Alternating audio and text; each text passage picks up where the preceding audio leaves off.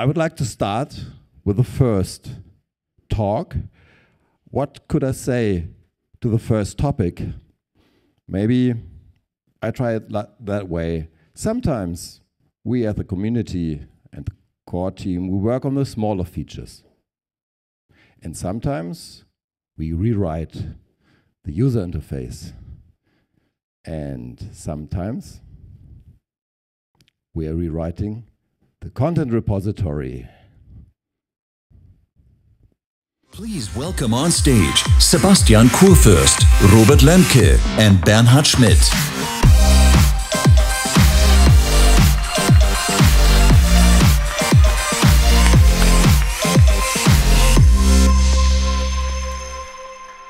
It's a Saturday, so we rewrite the content repository. Why not? Yeah, looks much better now. PB paste, highlight syntax, PHP, what is that? What node is that? Well, actually, I have some command line which makes syntax highlighting for slides, and I always put it in the first slide that I'm able to remember it, and that is what you see currently. That's very expressive.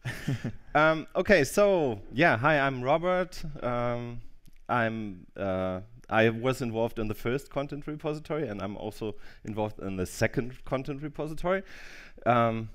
Sebastian, do you know Sebastian already? I think yes, you've heard about him. Yeah, he's also in the NEOS team when he still went to school, like some years ago.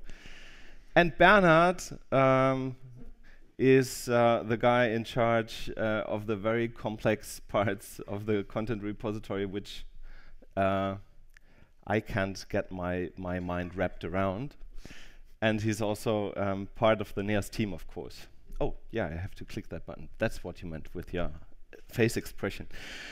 So my task is only to get you very shortly into what this is all about. So why are we planning to, or actually doing a rewrite of the content repository? And as you hopefully know, the content repository is that part in NEOS which stores all the content. So we are not directly using typical tables and fields in a database, but we went some abstraction layer higher there and used something called a content repository. That is something we discovered ages ago, and I didn't find better photos of that. Actually, we recorded a podcast, which could be on one of your file servers, Jürgen. castor.something.de. I had a connection timeout. Anyway, there's a podcast, and that guy in the second picture, that is David Nüschler. Today, he's Vice President of Enterprise Technology at Adobe. And we discussed how a content repository could look like for Typo 3 back then, of course. Yeah, so we eventually became part of the JSR 283 standards group and had some phone calls with them and so on. But it turned out that the features we wanted to have eventually in NEOS didn't fit into the standard or would have taken too long for us to actually argue about. And you can imagine a standard is really difficult to evolve. And we didn't have the resources and the power for that. So what we wanted was content dimensions, for example. What we wanted were what we now have node constraints, where we have different rules which tell about what is allowed, which combinations are allowed in nodes. Like you can only put a teaser into this collection, but not a whole shop plugin or something like that. And access control. So these are a few things we wanted to have. And of course, workspaces. There is something like workspaces in the original standard, but the workspaces which you now know in NEOS, which can be nested and can be used for all kinds of crazy review scenarios, that wouldn't have worked with the JSR standard. However, we discovered that there are a few limitations in the current content repository implementation. Of course, we tried back then, and that was how many years ago? I don't know, like just say 10 or something. No, but it was at the very beginning, way before the NEOS 1.0, of course, that we designed the concept of the content repository. And we tried to, we looked into all kinds of different theories, like balanced B trees and whatnot, and how to store content efficiently and make it efficient for read access. But you can't really think something completely through until you gain more experience with it. So that also means that we needed to take a lot of different ways after time and needed to change the code, and so it became much more complex than in the start. In the start it was very easy, like node, create, hey, you have a node, set property, and there you are. And then we discovered all the edge cases, and we needed additional code for that. So that is a bit of what I also said in the keynote. The code becomes more complex. You could call it code rot, because there's no one who could invest like a couple of weeks just to improve the API. Or actually, we do that from time to time, but also, of course, it needs to be backwards compatible. And even though we try to really optimize it for read access and so on, we discovered that there are performance limitations, especially when you try to search. That is why if you do some really difficult searching, you will always want to use Elasticsearch for that. But also the write performance, which we didn't think was so important, because I mean, when an editor creates a new page, we have all the time in the world to update something. But we did not anticipate that we just want to import 200,000 products as nodes every night or something like that. And that turned out to be quite slow now.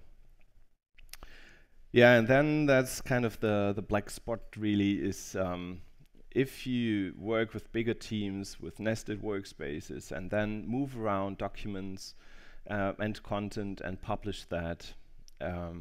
There is really, I mean, you can imagine that this is a very complex scenario, which is comparable to other situations where you try to merge content. But that turned out that it's very difficult to handle in the content repository. Yeah, and we have lots of more plans, of course. So who always asks us about undo and redo? I think that there are a few people. We wanted that from the beginning and thought like, yeah, we'll eventually find a way to do that. And well, that was, it would be possible, but it's very difficult. And the same goes for versioning.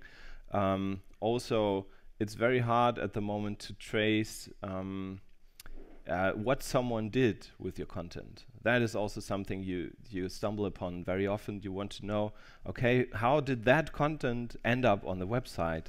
Who did that? And not only that publication step, but actually everything which led to it. And that's quite difficult to do. So we thought using event sourcing for that could be a very cool idea. Who has a good idea about event sourcing?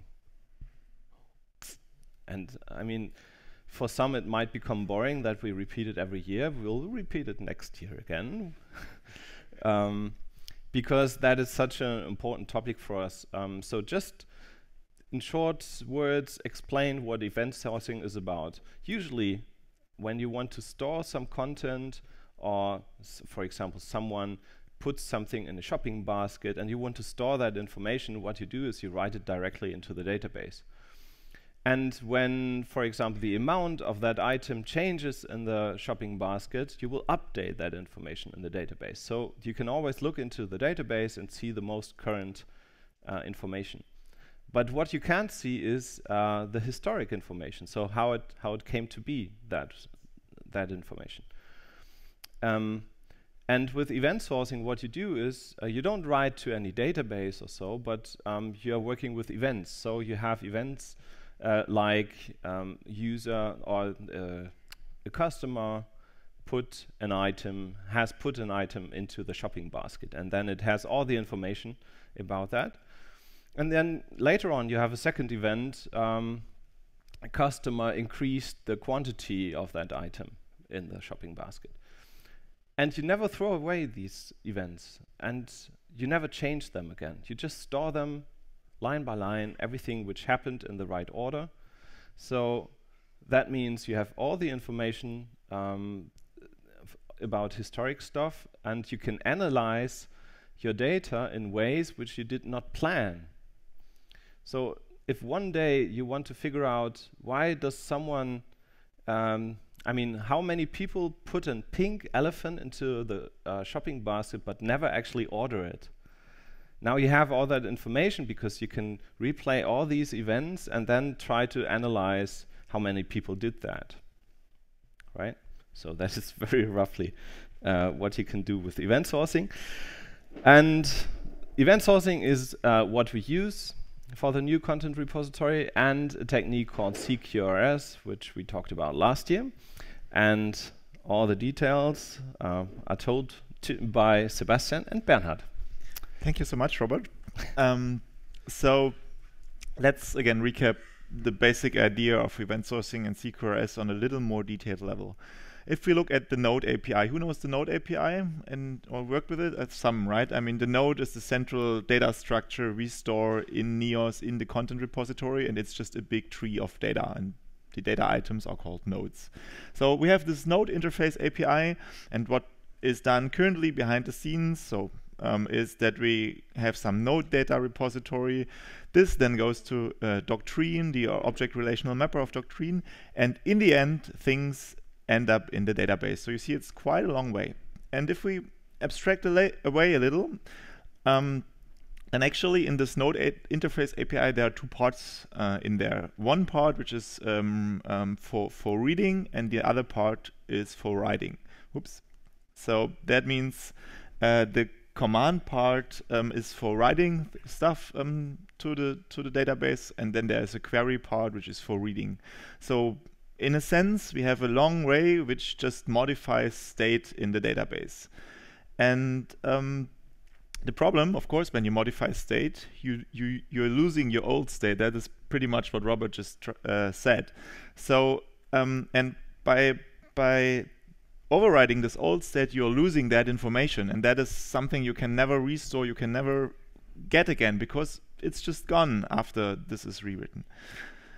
So let's check what happens when we try to approach that from an event source perspective. Again, we start with commands, which are like the starting point, which trigger modifications to state. We somehow convert them to events. I'll explain that in detail a little later. And then we store this in a so-called event store. And that's just essentially currently, or it's just a fancy name for an append-only log. So you can just take a single database table where you never delete from, which you never update. They just append entries one after another. And that is what it is. And yeah, as said, event store is just a totally fancy name for that. And then you're building up what's called projections. And a projection is what you'll use for reading things.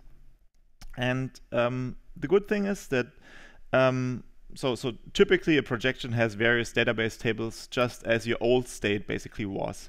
But the good thing is you can actually have multiple of them without any drawbacks. So you can create multiple of these projections. And if you like in classical modeling, basically people always say, you know, always model your data only once in the system and don't try to duplicate things. And then people came up with stuff like database normal forms and things like that.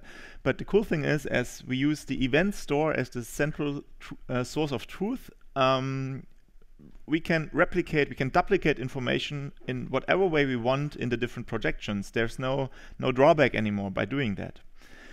So that means the code you created in the old style, this is basically moved to the projections, and we are just putting some layers in front, essentially, which are taking care with a different data path when mutating things.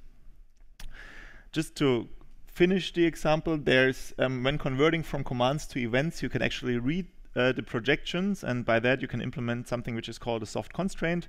So you can actually check for certain assumptions which are valid. So for instance, if you create a node, you can check that the parent node actually exists, and that's what we do. And just to finish, it's very important to think about there's a write side and a read side, and they both complement each other, and they are both extremely needed, but we basically are tearing it apart a little more than we are doing currently. And just in a practical example, when we look at it, how this is called from the event store, there we have one really important projection, and that is the so-called content graph. That is something Bernhard and Christopher have explained at the end of last year's conference. That's basically how it's a way how we store our nodes in a way which we can efficiently query in lots of cases. So that's basically the replacement for the node data table in some way. The good thing is we can build up other projections. So for instance, there is another projection which can let us know if a workspace is dirty or not. And this is the projection we are using for the orange indicator on the top right of the Neos UI, which says, you have 5 unpublished changes. This will be read from that projection. And the good thing is, as said, we can build arbitrarily many of them. So let's just try to make it a little more concrete. Basically, let's say we are starting to edit something. So we are changing I'm actually typing some words. And what the UI then does, it sends a command to the backend, and then a command object is created, which is called update. Please update these node properties. And it says the old value was the one thing, and the other one is the new value. And then we have some kind of identifiers which we need to know, which node are we updating, in which workspace we are, and so on. And if we take that command, this is then dispatched to something called a command handler, and the command handler does some checking. It just checks, for instance, does the parent exist, does the node which we're actually changing is really in the system, for instance. And when that all worked, it is creating an event. And if you compare the command and the event, they are actually pretty much the same often, but there's one important difference. The command is saying, please update the node properties. So it's still in the future. It can fail, for instance. And the event says the node properties were updated. So that means at the point where the event is in the event store, it has happened. So that's the point where we actually store information. And an event is never modified, never rewritten. It just stays there conceptually forever. So that means if we take this event stream in the event store, there might be events like, this node properties were updated. Then we create a new node.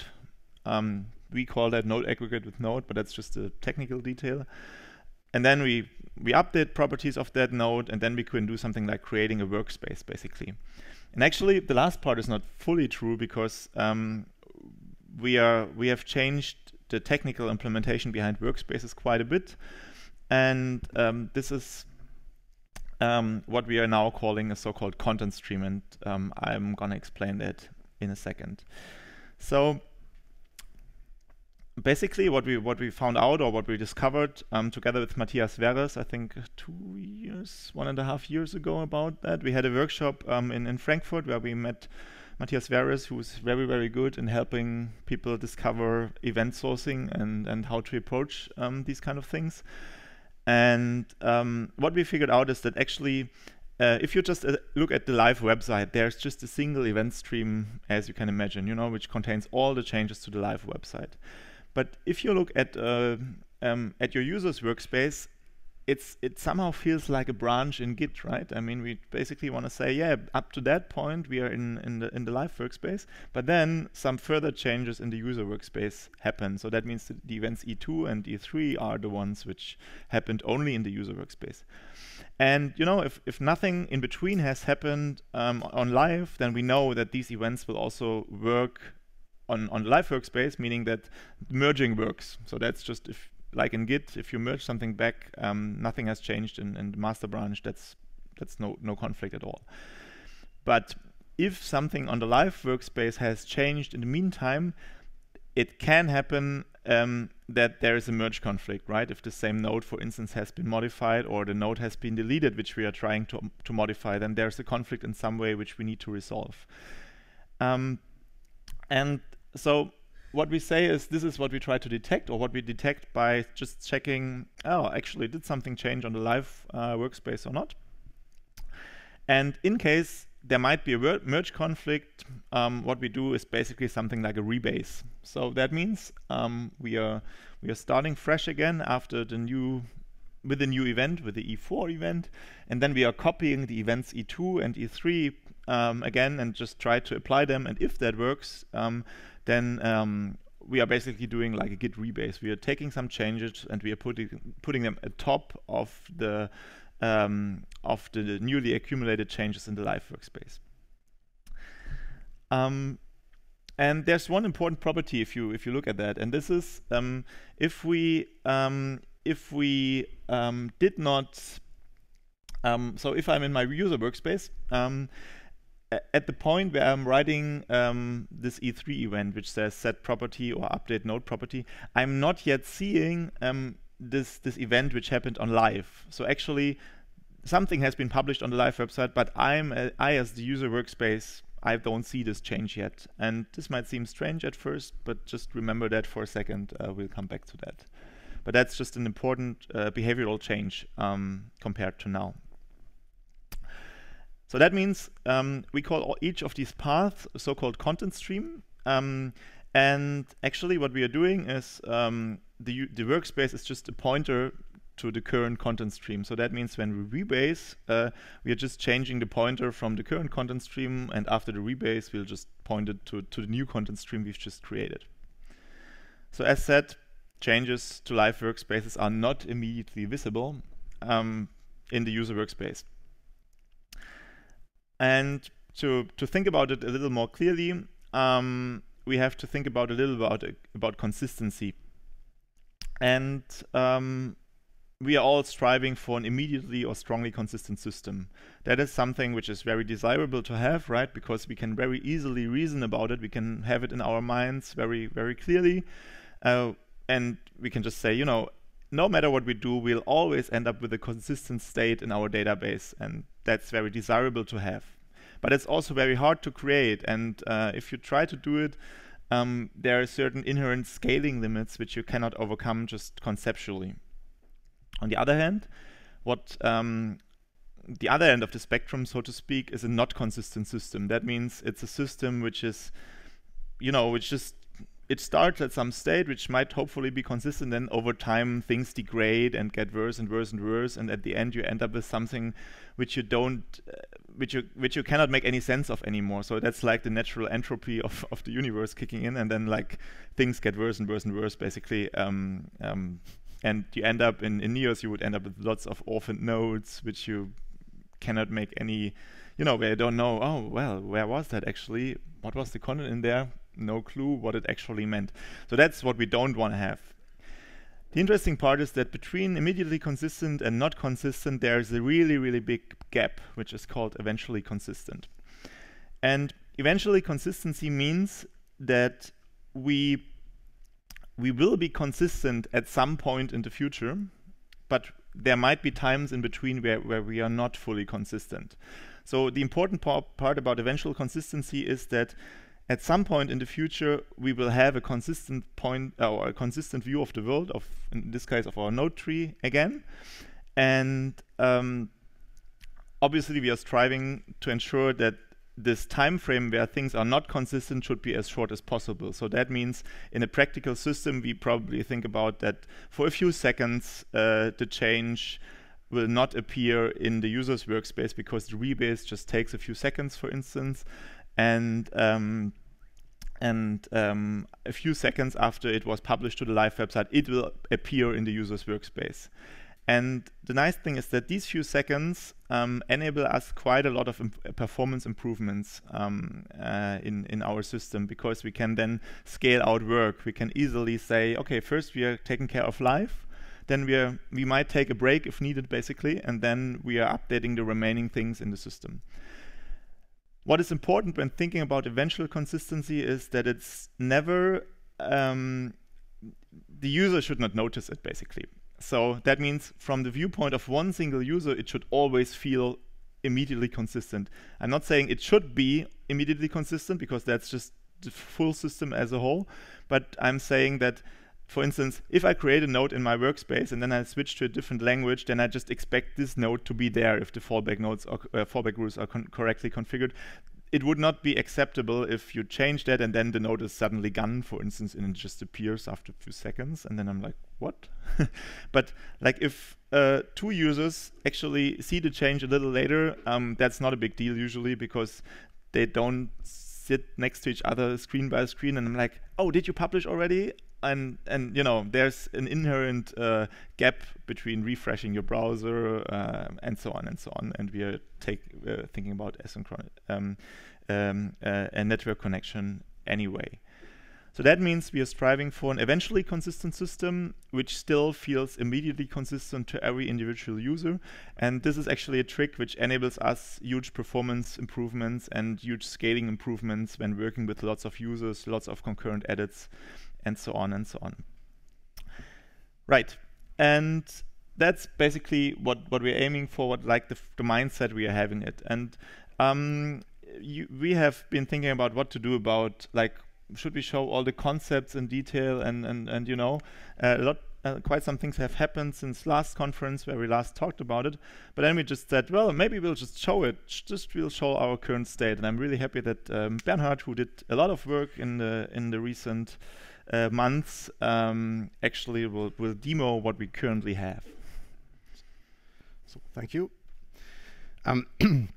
When in doubt what to show when dealing with such large-scale changes in the system, where do you start? So basically it's always the demo side. So what we did was disassemble the content of the node data repository and rather guessed how this could have happened. Because all the information we need for an event store are gone except the final outcome. This is actually possible and looks something like this. This is our event store. You can look at it and see the different things that happened.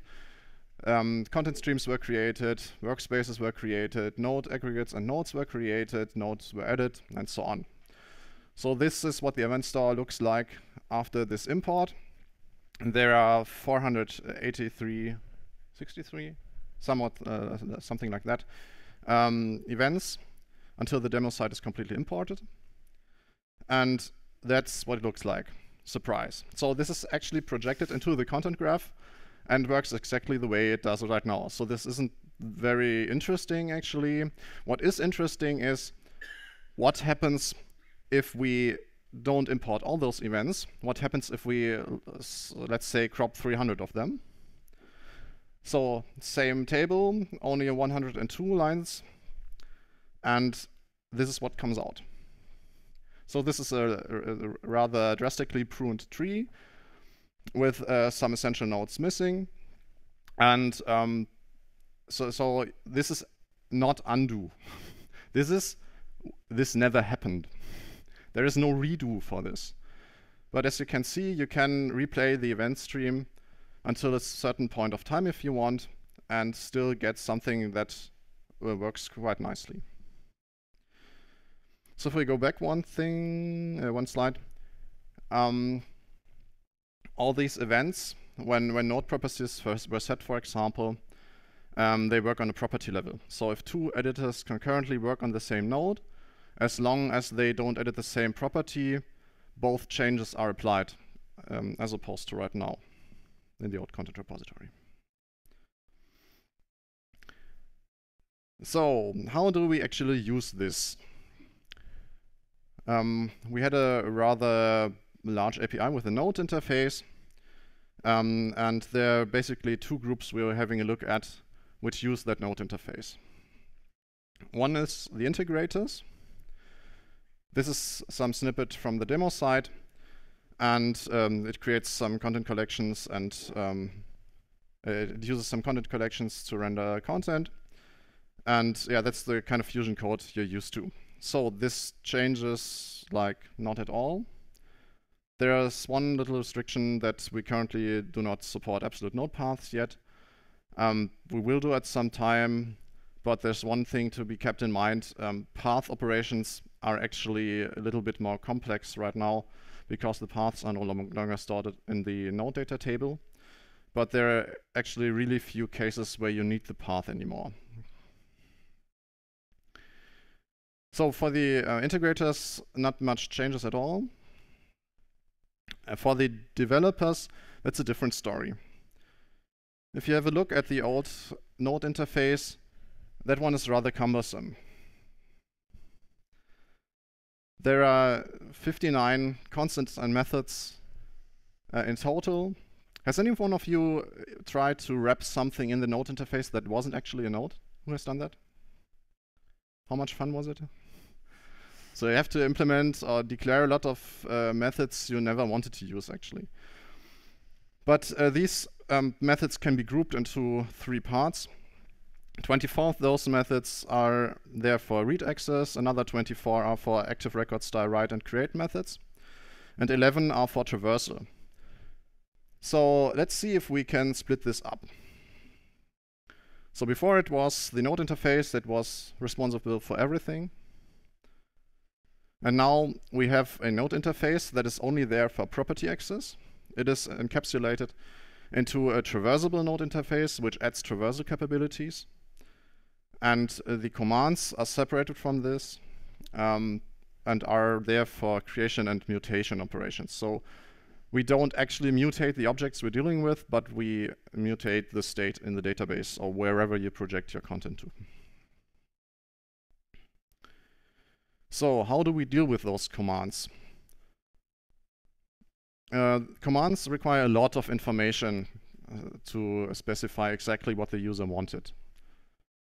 So this is a little bit more complex than just saying, hey, node add node, because the node currently knows a lot about the whole context thing.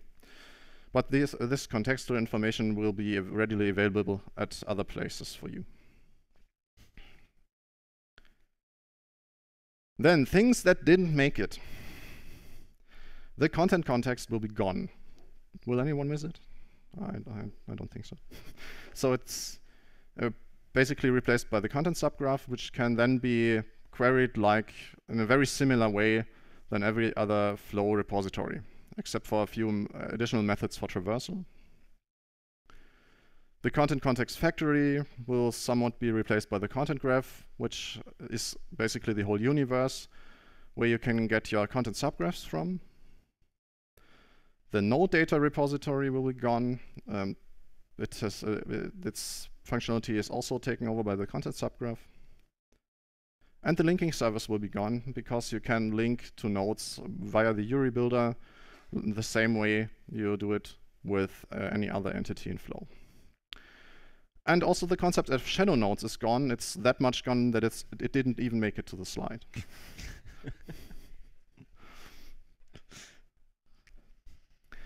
So new features. We have bidirectional references. So we separated references from properties because actually if you reference another node to one node, that doesn't make it a property. So the other node actually is not a property of the one node. We do this via reference relations between those two nodes, and you can traverse between them in each direction. There will be new flow query operations for this, so you can resolve those references in one or the other direction. I don't know, there might be quite a few news installations no longer requiring Elasticsearch alone for this. We now have the ability to create lots of other projections, like search index. The workspace changes, so the dirty nodes that are displayed as the orange box in the top right, as Sebastian already told you. And this undo redo thing. So let's have a look at that. So you have your average Neos page. This is the homepage from the demo site. And you now change some properties. And what we did is we added another projector, which which saves snapshots of the nodes after those events. And now let me take you down to the mythical underworld of the content repository. This is where all those past states of the nodes are kept and can come back to haunt you or make your life easier or something like that. And what you can see here is, for one, that this was most probably copy-pasted from other templates by someone who is more interested in graph theory than user experience. And on the other hand, you see that you have some kind of diff between the state back then and now. So you can go back to each of these versions, whatever fits your needs. So next part would be performance, and I hand this back over to Sebastian. Thank you. Right, so the important thing to remember, everything you've seen here is actual real code. There's no mockups involved in any way, but it's code which I'll show you in a bit where you can find that. Also, the undo redo stuff was something which Bernhard implemented pretty much like Dimitri, like between yesterday evening and tomorrow morning and today's morning. Well, actually, it was 2 days ago, I think. It's not yet finished in any way, right? But it's just a proof of concept showing that it actually can be done really easily and really well implemented. Right. So let's talk about performance. I mean, you probably, if you now have tried to follow, there are quite some moving parts in your head, and you're asking maybe, well, isn't that all really slow? What's happening there? And the thing to remember is that conceptually there are quite some pieces involved, but actually on the code level it's a lot easier than that. For instance, we don't have an object relational mapper. There's no Doctrine ORM involved in any way. And if you've worked with Flow and Doctrine, this is somehow like a mess. It speeds you up very much with developing at first, but for certain use cases you shouldn't use it because it just there's a certain boundary which you can only optimize for. So we'll just try to optimize things, and there is a package called Plumber, which we from time to time use for profiling, and we put it out of our box. We put the dust out of it a little. It has been not updated for a long time, so that was another reason again to do some things. And then we started. The important number is the number on the bottom right next to the date, which says 350 in the first iteration. So at the end of February, we were at 350 SQL queries for rendering a single page. And of course, that's too much, obviously. And then successively we checked, which is the part which is currently the slowest, and then we thought about, okay, how do we fix that? And as you can imagine, there are quite a few easy wins. So the next number is 172, just by really single caching optimization. And then there were other numbers which were harder to jump over, basically, because we had to think more about what we actually want and how to solve that. The important point is, at the end, there are currently two numbers, which are 6 and 53. And that's something which I'm going to show a little more in detail now. So we are looking at an uncached website, by the way. So in the old website, we had 150 queries, and you see this line going up there.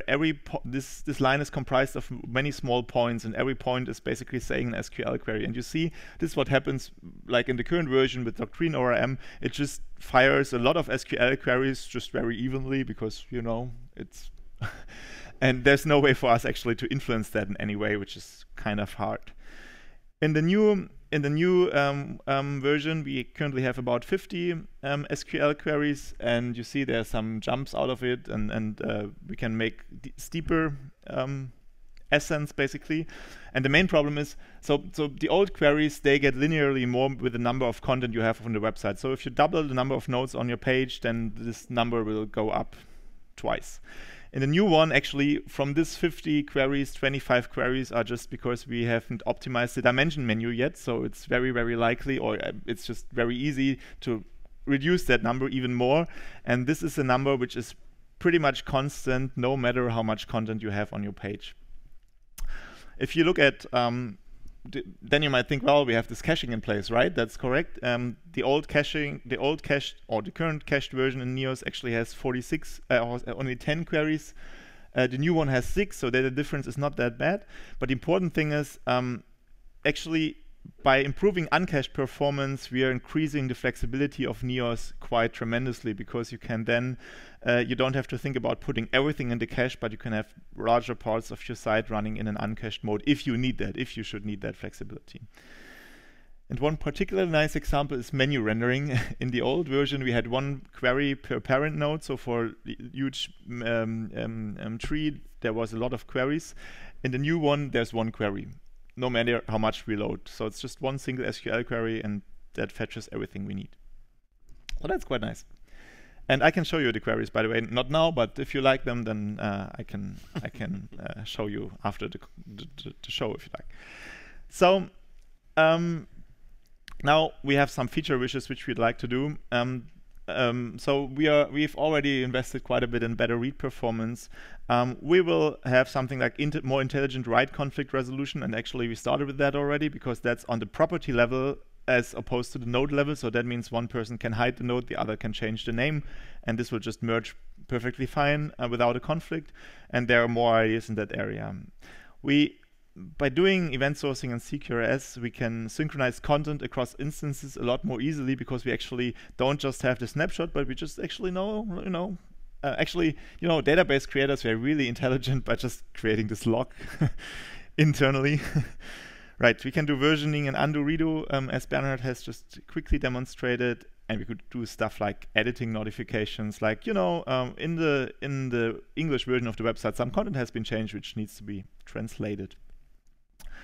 So let's look at the current status. And just to be frank, it's obviously not finished at all. On the contrary, it's still lots of work. Everything you've seen is real code. It's running code. It's code you can check out and you can try out. But still, there's a lot of things to do.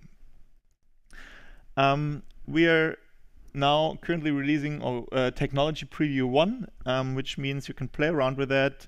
Please don't run your production systems on it yet in any way. And currently, what you can do is you can just clone the Neos development distribution. There's a branch called event sourced in there, and then you can compose an install, and that basically gives you up and running. And there's also a README in there. And if you have questions, just there's a Slack channel, event sourcing, and content repository rewrite, where we are there to help.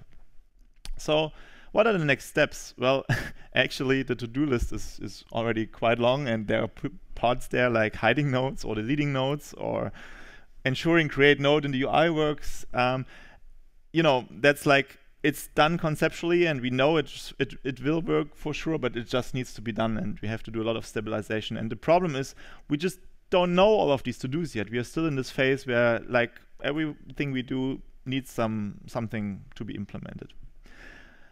So that means, when will it be finished? Well, to be frank, I don't know at all. The point is, in the last months, there were Robert and Bastian mostly working on some foundational stuff, and Bernhard and me on the CR stuff, which you've seen. But if we continue at that pace, it will take very long. When the team grows, and that's what we hope for, and that's what we tried to start with at the code sprint a few days before, then maybe in a year from now, there will be a quite stable beta version. And maybe we'll do fundraising. As you might know, we've done this fundraising with the React UI a year ago, and I think that was a great success. Personally, we've been able to finish the last 20% and really get to a quite well-functioning product. The problem is it's still quite hard to estimate what we actually need, so we cannot easily put a price tag on it. So we somehow need something like a first round of funding without actually, where we just can push it forward, and that's something we are currently thinking about. So if you have ideas or input about that, then please talk to me and all the others involved. That would be really nice. So, right, I was thinking, what do I do about the summary of this talk? Well, just to say it quickly, it's the third rewrite, and actually, if you look at the big parts in Neos and Flow, actually everything has been pretty much rewritten the third time until it that was the point where it always felt well before, and it was always like not really strange. So at least the statistics is on our side, and I'm personally really happy and confident that we are on a great track. So yeah, thank you very much. And I'm not sure, I don't think, do we have time for 1 or 2 questions or not? Okay, one question. Then let's just put one or two and then we finish. Yeah, thanks, guys, definitely for all the work you have done. What you did not mention is the possibilities that you are planning for the projections. So I guess there will be a list of projections that come out of the box, and there should be more that you can create for your certain project. Is there any kind of API, or I'm even thinking about even building them with a fusion code style? If you can just say what you have planned for building your own projections. I mean, yeah, so because it's all based on the event sourcing package, there's already the API you can use then. So you can subscribe to the interesting events and say, for example, I want to put the latest 5 news of my website into a JSON file, which I can directly deliver to somewhere, something like that, because a projection cannot only be a database table or something, but can be anything you want to produce in order to display it somewhere or move it somewhere. And so on that lower level, you already have the API, and I'm not sure, never thought about Infusion, not sure. Let's see. But maybe we have some nice, yeah, wrapping around it, but no, it's definitely possible and very important feature of it, of course. All right, so if you have more questions, just come to us after the talk. Thank you very much.